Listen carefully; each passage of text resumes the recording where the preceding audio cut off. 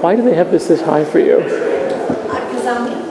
Oh, you're lapel micing. Very good. Good morning and welcome to the King Institute for Faith and Culture and to this year's Fall Faculty Lecture. This is a tradition at King that goes back to somewhere in the 1960s, in which every year students choose 2 faculty to do a lecture and faculty return the favor, choosing 2 students. Our Fall Faculty Lecture this year is Wendy Traynor, who has done this once before. Her first faculty lecture was 4.5 years ago. Not quite long enough to do the same talk because some of you are still here. We won't name names. She's taught at King since 2006. I just discovered moments ago, to my relative horror, that Wendy was born in South Dakota. I'm not sure how this explains anything, but it just has thrown me a bit at the beginning of the lecture. She then tried out 10 other states, and after living in 11 different states, decided that Tennessee was the right place to be. So she's moved all over. She's lived in Germany as well, Alaska, South Dakota. She's been all over the place, and therefore I use the word in my text for her peripatetic, because she likes when I use words like that. She serves as assistant professor of math at King, where she's been since 2006, and she's taught before that at every level. Elementary and high school, she's taught adult education, she's taught at the college and university level, teaching math and spreading joy wherever she goes. At King, she also serves as faculty advisor to baseball and to women's volleyball, and she is now our director of STEM outreach, in which role she's going to be doing a lot of community outreach to try to bring in students and also to bring in some grant money for our STEM programs here at King. She's a regular presenter at the International Conference on Technology and Collegiate Mathematics, which she'll be presenting at shortly as well again this year. But all those things are only a small part of what Wendy Traynor actually is at King. And I want to give you a little bit of my take on Wendy after many years of friendship and many years of working together. I do want to mention her bravery. Wendy, after all, is somebody who, defying federal law, defying military regulation, took a photograph at the Pentagon of a 5-sided birdhouse. Her courage in that instance, I think the courage will come to the front row. Her courage in that instance, only a small part of her bravery in general. This is also a woman who has appeared on the news in a anorak with the hood pulled down. She's committed. She's here today in spite of the snowstorm, crippling Bristol as we speak. She's here today in spite of the fact that this is now her favorite season. She's giving up time, and her favorite season of the year, yes, Hallmark season, has begun, and Wendy's not there to watch. She's helpful. This is a woman who even last night, while she was preparing today's talk, was willing to respond to a desperate text from me because I was trying to help my son with his algebra. And I don't remember algebra from when I was in algebra in the 1890s. And therefore, I had to text her for help. This has happened a number of times. She's patient. She's still waiting on the Atlanta Falcons, who one day are going to come through for too soon. Too soon. And she is, as any of you will know, in many respects, the heart and soul of the institution. She has brought energy and joy. She has brought wisdom and courage to King's functioning in good times and bad. It's a joy to work with her. It's a joy to call her a friend. Please join me in welcoming Wendy Traynor.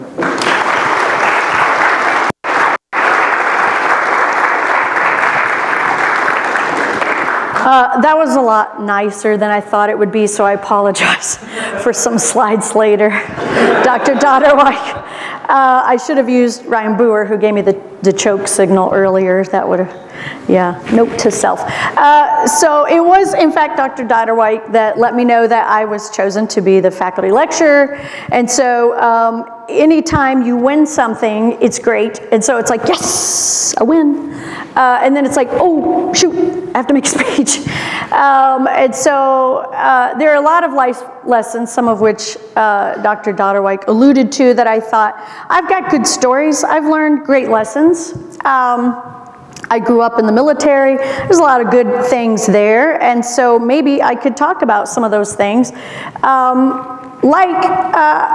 some important lessons to learn are that military guards with automatic weapons sometimes don't have the best senses of humor. Sadly, the Pentagon incident was not my only time learning this. When I was 14, on the swim team in Germany, we were traveling to West Berlin, which you have to go through East Germany, which in 1984, I was a very young swimmer in high school, obviously, is communist at the time, and so the train will stop. And in some of those places, and there are guards with weapons. I now know it is not okay to attempt to make them laugh out the window. You will get visited by a lot of very excited people. But I can't make a speech about that. I can caution that maybe 30 years later you learn the same lesson that military guards with automatic weapons sometimes are not amused as you are with the fact that the Pentagon has a Pentagon-shaped birdhouse. That's hilarious. It is not, however, worthy of a photograph, as I also now know. So I thought that's a great life lesson, but I can't, again, make that the focus of my speech. I can just use it to stall. I also have lived in the desert, and I know important things that people should know, like tarantulas are a thing, and that they can hop. Any desert people out here, California desert people, they leap, and they leap high, and that's an important thing people should know. There are snakes in the desert that will look one direction and travel the other direction, sometimes towards you, and that's an important thing you need to know, but that's not a speech focus. If you live in Alaska, you might move to Alaska, and it's minus 20 every day, as it is in Fairbanks. Some lessons you need to know are that your nose hairs will freeze instantly when you walk outside in that temperature, but that's great life lesson, very memory filled for me, but that's not a speech. So I had to talk to a lot of people about what to talk about. We've had great faculty lectures in the past, and this probably won't be one of them. But you're here, you're not outside where it's snowing, you're gonna get that CCS credit, and so really it's a win-win for all of us. So I did talk to a lot of people. I realized what I do every day may be a good focal point, and some of the lessons that I've learned might be helpful, and I hope that they're helpful, and some of this will be funny and some of it won't. And so that's another, like, let's set that up right away. Again, expectations. But this is the focus of my talk, maybe a controversial statement. But this talk's going to be about perceptions and managing perceptions. That really is what I do, and that's what I've learned. And so that's what I want to talk about. And so some of this happens every day in class. How many of you either currently or in the past have had me for statistics? Okay, good. Of those of you who raised your hand, how many remember hearing me say repeatedly, this is more a reading comprehension class than it is a math class? Repeatedly, right? Okay, the rest of you, it did happen. It's not a trick, I swear, right? Right, so that, just so that you know, that was my attempt at managing perception as a faculty member, as a teacher that teaches a subject that people don't like. And people are afraid of. The truth is you can be successful at mathematics, but that's not the perception.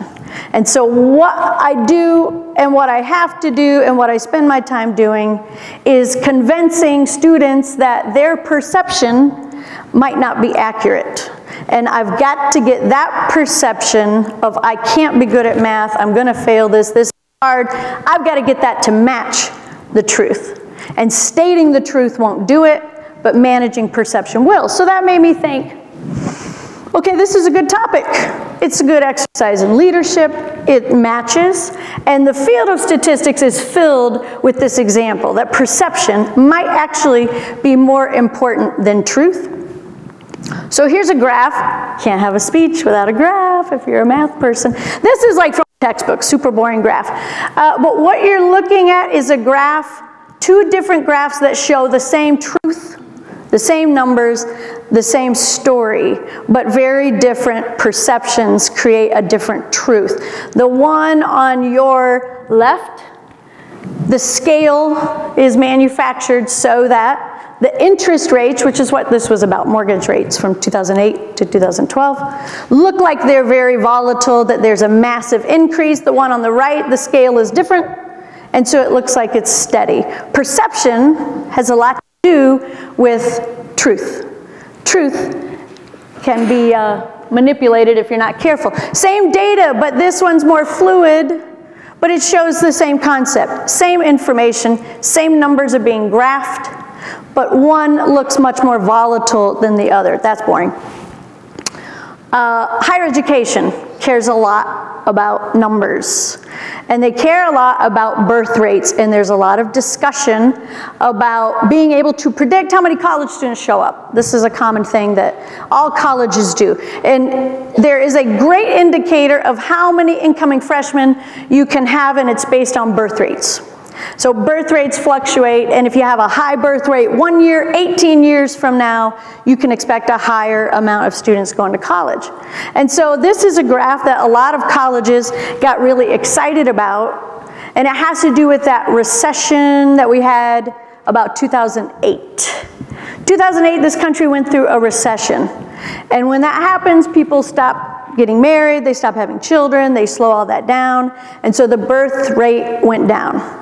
And 18 years from then will be 2026, and so this graph got a lot of attention because it shows, oh my gosh, we're about to have a massive decline in the number of students that are going into colleges, okay?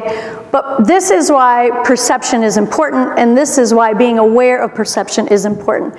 When you back that up and include more historical perspective, what you actually see is that it's not just a massive crash. We're going through an incline, and it's happening right now because leading up to that recession, everybody felt good. They felt great. They were able to buy houses. The economy looked good, and so they were having children. They were getting married, and that peaked. 2025 is where they will come into play, but it peaked into 2007. And so what's actually happening is we're regulating it, and it's going way up, and it's coming back down to about where it was. Total different situation than the catastrophic look there. Perception is important, and managing that and being aware of that is important. So it happens. It said, don't feel bad. Don't feel bad, right? Perception is important. Act like it's not yours.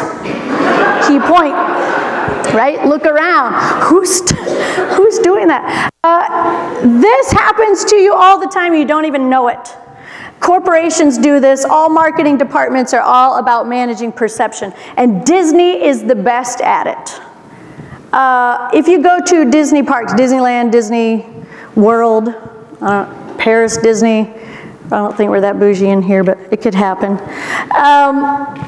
You can't do anything about crowds. They can't do anything about crowds, and they can't really do anything about wait time. And it's very expensive to go to Disney, and they want you to leave feeling like you got a good value. And so if all you're doing is spending your time in line, maybe the perception is that maybe it wasn't such a great value.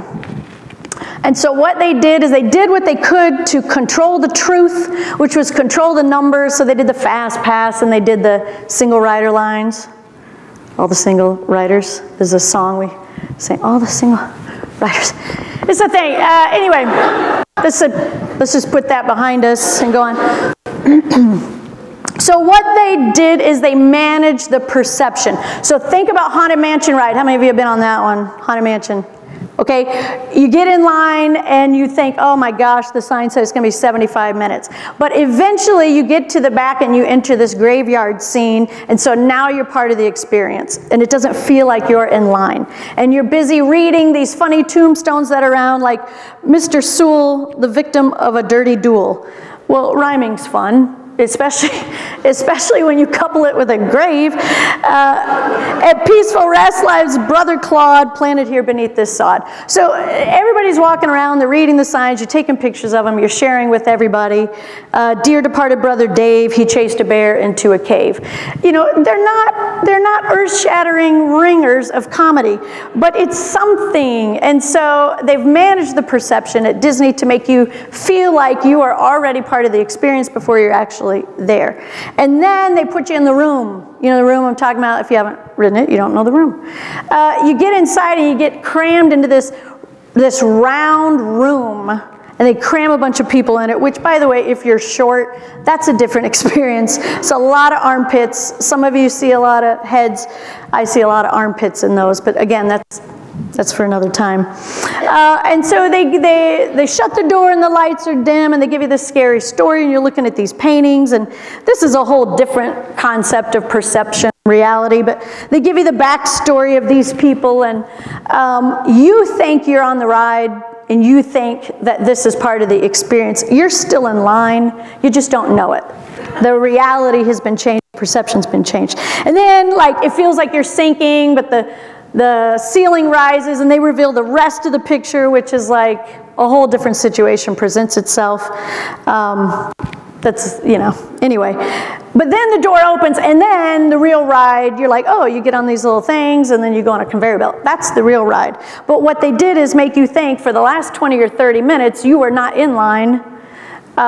You were enjoying the experience. And that's managing perception, and that's the power of it. They do the same thing with the Peter Pan ride, which is my favorite. They weave the line through a makeshift house. I don't know the family's name. I just know it's Wendy's house because it's Wendy's house.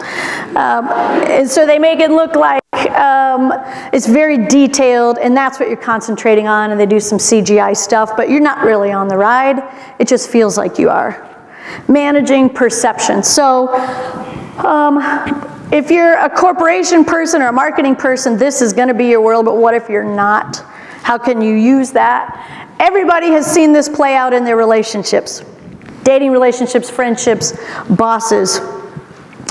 Stating truth never changes perception. That's my bold statement. Case in point, I don't think you're listening to me. You know what never ends that? Yes, I am. Because what's the follow-up question? What did I say? Right? A statement of truth, yes, I'm listening to you, that won't end the perception, and the perception is really the problem, not the statement of truth.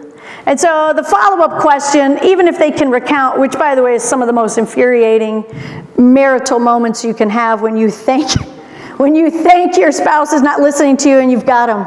Are you listening to me? Yes, I'm listening to you. What did I just say? And then they can name off everything. Like even more than you're like, oh shoot, that is exactly what I said. It's maddening, right? But that's still, you still have the issue of perception. And so I would say this, if your leadership style or your friendship style or your relationship style is just restating the truth and thinking that's enough, it probably isn't. Managing the perception is going to be your key, and getting those two to meet are where your focal point. If the truth is a good thing, if the truth is a bad thing, you're trying to hide it, that's a whole different thing. If you really aren't listening, you'd be better off just to say, I sure am not. Maybe not in that tone, because you got another bag of worms on your hands there. But that's what I would say your goal is. Make those two things meet. Work on the perception, and if you're not in tune with the perception of the people on your team, or the people in your classroom, or the people in your family, or the people that work for you, or the people that you work for, you're going to miss making sure that your truth is known. Manipulating perceptions. I am good at it. I do it about every 2 to 3 months. And I like to give you the perception that I am A, blonde, and B, so are my roots. Neither of those are true. However, there is probably $1 trillion industry out there because to some degree we're all a little bit concerned with managing perceptions. And while that can be a good thing, if that's your whole focal of using it to hide the truth, maybe it's a bad thing. Maybe it's just a great way to spend a Thursday, which that's the way I thought, especially if you get free coffee there. But beware of this as a leadership style as well. Are you spending your time spinning and manipulating to make people think that what the truth really is not what's happening there? And if that's the case, be aware of it. Generally, it's not going to work out, and you're going to have a bigger problem on your hands. Honesty is the best policy. I don't use it all the time, but I try to, and I'm not standing up here because I'm great at it, but I see a lot of people manipulating perceptions as if they are paying attention, and while I applaud it and I encourage it, sometimes the most refreshing texters are the ones that are just out there, right out there in the open. Even on the end of the pew, just out there so that nobody has to wonder if that person is really who they are, right? There's something to be said for truth. But be careful if all you're doing is manipulating perceptions. This is why diversity is important. I bet you if you asked any corporate leader or any leader if they think diversity in the workforce is important, they will say yes. But I'll bet you a lot of them couldn't tell you why. I want to tell you why it matters to me, which is a lot of what I do with women in STEM, because women are underrepresented in those fields. And that's important because diversity is important not only in gender, but in race, in culture, in economic status, because everybody's got different perceptions and everybody's got different perspectives. And if your only perception that you are aware of are from those like you, you're not going to manage them very well. So if you're a leader and somebody says, is diversity important to you? You say, yes, and I can tell you why. And then you can quote perception. There are lots of other reasons why diversity is important, obviously, but that's one of the reasons right there. And then managing your own internal perceptions. This is a lesson I learned, and it's not fun because it involves mental health. And I thought, boy, that's going to be surprising that I'm standing up here and I'm going to talk about a serious subject. But then I thought, maybe Wendy Traynor talking about mental health is not really a surprising thing for a lot of people. But when you teach math, you're aware of mental health regularly because math frustrates people, and you see a lot of that. So I went to a speech. I go to a lot of speeches, you go to a lot of speeches, but some of them I do listen to, and so this one resonated with me, and I hope that you might be able to hear it. And what the person mentioned is that in life you have a lot of stressors that come your way, and these will fill up a meter, basically, if you think of like a graduated cylinder. This chemistry people, that's for you. Right? And so what the speaker really described is that everybody's got one of those inside them. They have a meter inside them that can handle a certain amount of cylinder. I don't know that they use that graphic, but I like envisioned an actual cylinder. Maybe that's a STEM thing. I don't know. Hey. And so as those things come to you, your meter is going to be at any given point, at any given week. Maybe it's not so full, maybe it's all the way full. And giving a speech to you all in December means most of the people sitting in here, your meter is probably pretty high, your stress level, your stress meter. You're about to go into finals. Your professors have given you papers and projects. Everybody loves an end of the semester project, to include probably all of your professors, and they're all happening at once. Luckily, nobody procrastinated, and so that will help everybody's meter. It's also holiday season, and while that is joyous, it's probably becoming more stressful for people than it is joyous. And so, being aware of your own perceptions because of your own internal meter is important. So this is a concept that was described to me based on that meter conversation. So let's say this happens to you. You get a D+. I couldn't go F. It was too much. It was too cruel. But D+, right? It's bad, but it's not terribly bad. And I don't know why it's laughing, but I think sometimes students If a D plus is handed back, that this is what's going on. It's like some level of mockery, right? But this creates like this cloud, this stressor.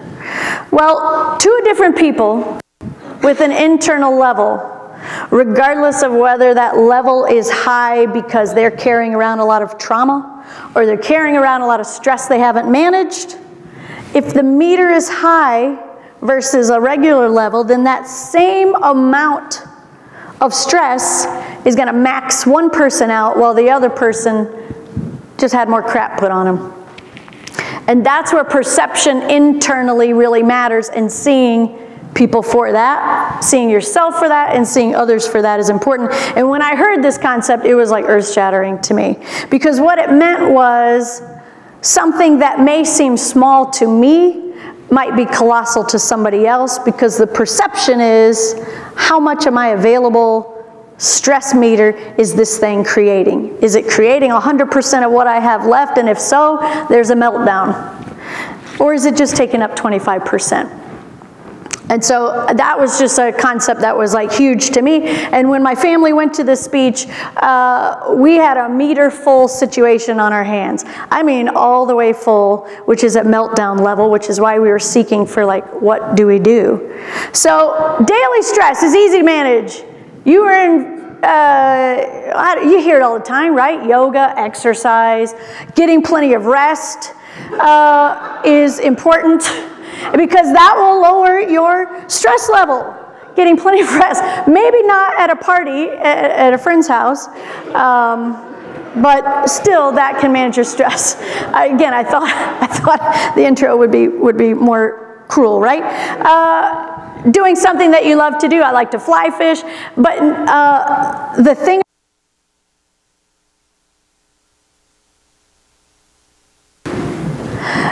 about fly fishing, oh, that's too much, it's too much, is that you cannot concentrate on anything else when you're fly fishing, because you got a lot going on. You're trying to match the fly and you're trying to tie it on there. And I have tiny little hands, but it's incredibly hard even to tie a tiny little fly. My husband has giant hands because he's a big person, and I don't know why he is better at it than I am, but he is. But that's why fly fishing is key, because you can't think about all your stuff. You just get out. And you're not killing the fish, so you, and then you let him go, and he's happy, and you're happy, and he learned a life lesson. Right? Spending time with friends, that will lower your stress level, getting away. It was getting to go to Florida with the women's volleyball team. I couldn't crop Booer out of the picture, but had I had more time, I would have done so. Getting yourself involved at King will lower your stress level, because you get to have conversations with people who are going through similar experiences. That's why clubs are so important, and involvement with them, and you're giving back to your community. Getting together with your team, having just moments where you goof off. Obviously, all these things help manage stress. And for you this Thursday night, the late night breakfast exam break, I always get those words out of order, taking advantage of what Slack has to offer this week and next week is going to be key to you, because you're going to need those breaks to lower your stress. And so I would tell you that that is like the #1 stress relieving activity on campus, not to be missed, that right there. Here's what else I learned. You can't always bring your meter down yourself. And we learned this the hard way. Sometimes it's going to take professional help, and sometimes it's going to take prescribed medication. See what I mean? Like, that's kind of a downer that I'm standing up here telling you this. But it was earth-shattering to me, because what you hear in relation to mental illness and anxiety and depression is that you just need to try harder. You need to have more faith. If you just would go out and exercise, you would be fine. If you just would do X, Y, Z, you would be okay, and you would be able to lower it. There are some things that people have gone through that you can't lower on your own, and you can't wish away. And so prayer is on there, because I think it's a key component. But I want to make sure that we all understand there are lots of ways prayers get answered. And saying to somebody, if you just prayed hard enough, you would not be at that level of anxiety, can be very damaging, because the prayer could be answered by that person going to get professional help or getting the right medication. So this is something to a Christian community that I think is important to hear. And I'm not saying that I don't think prayer can cure things, because I do, absolutely. But sometimes the answer to prayer is not, if you just had more faith, you would be better. That's important, I think, for people to hear. So my story with that, I've got two of them, only one that I'll tell today, because it's just got a happy ending. And also I have a cute picture. Oh my gosh, that's so sweet. So this is my son. When my son was born, he was born in Alaska. We had a whole myriad of things before, and when he was born, he was covered in petechiae, which my nursing students will know is like broken blood vessels that look like little red freckles everywhere. But he was covered everywhere. And so I was like, oh, that baby has a lot of freckles. And then everybody's face changed and your baby goes away. And so then you hear things like hemorrhaging in the back of his skull and blood in the spinal fluid, and we're not sure where we are. And that will fill a meter instantly. That's trauma. That's big. And so if that happens to you, and some of you it already has, and some of you it might, and it happened to us that day, the body really has an amazing way of kind of going into autopilot, and I think that's what happened to me. I couldn't receive anymore, and I think that that was a prayer answer, that there was a block put on that meter, so I didn't like lose it. So I wasn't able to receive anymore. My meter was full. I think there was a cap, and that's the way I see prayer, and I think that was other people praying, which I think is why it's important to pray for other people, because sometimes you can't pray for yourself if you're in a certain situation. And so we had to be medevaced, which is an Army term for you get on an emergency plane, because we were in Fairbanks, Alaska. Not a lot of great medical care. In fact, true story, my anesthesiologist was moose hunting at the time. Like, is that the most cliche thing you have ever heard? But it is true. And so they had to bring him in from his moose hunt. He wasn't wearing the hat, though, so I was kind of disappointed, but nor was he a Mountie. But that's a different story. So they put you on a plane. It's a medevac plane, and so it's to send soldiers, essentially, and airmen down to Washington State, Seattle, Washington, where really good care can happen. And so there's my baby in like the isolette, which if anybody's ever had a baby in an intensive care unit is like the incubator thing. And he's strapped to a stretcher in the front of the plane on top of like people in various states of injury and consciousness. If that does not fill a meter, I mean, that's up there.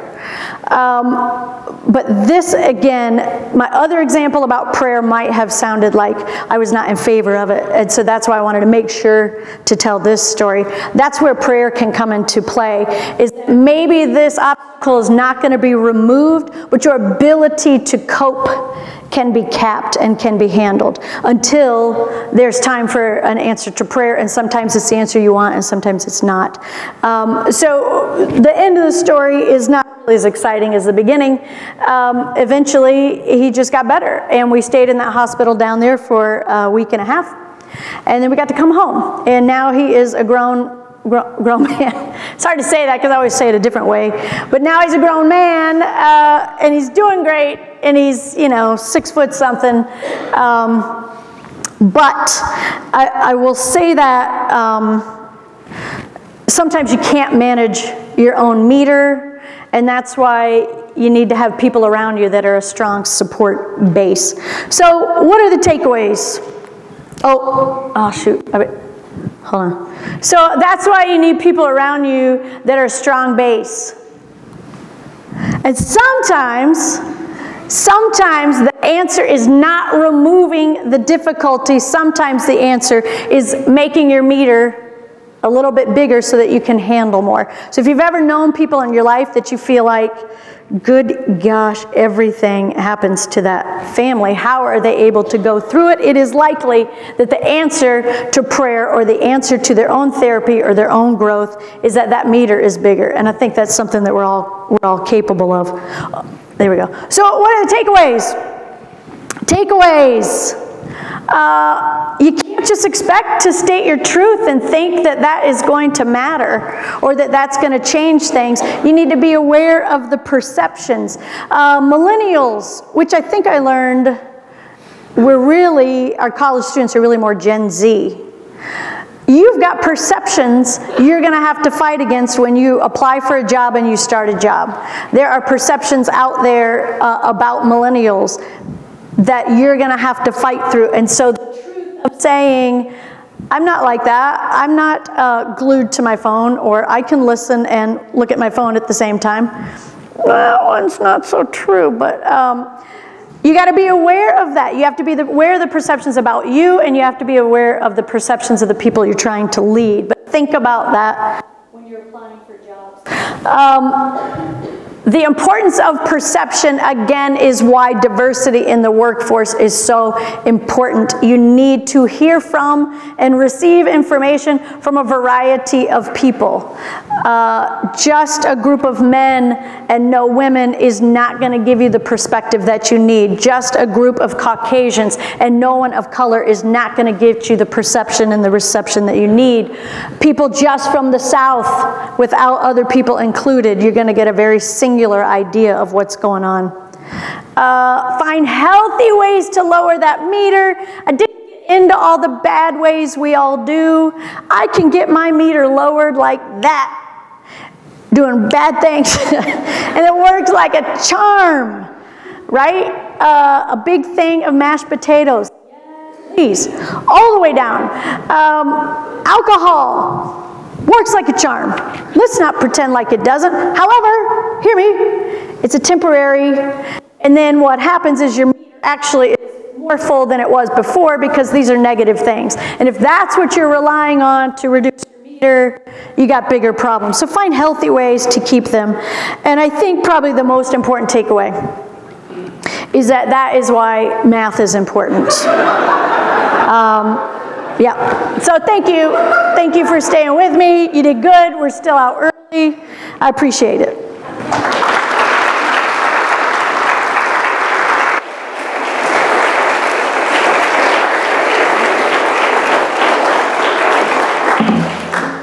I learned from Wendy's talk, even then, learned from Disney, and that perception reality. So the reality is that Wendy's not getting paid, but the perception is a handsome plaque is going to be hers at the end of today.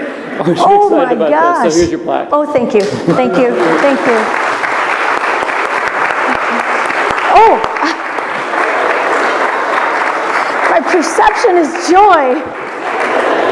Thank you. Yep. Thanks for being here. The perfect de-stressor for the beginning of your last week of classes. Have a good week and come and exam breakfast on Thursday.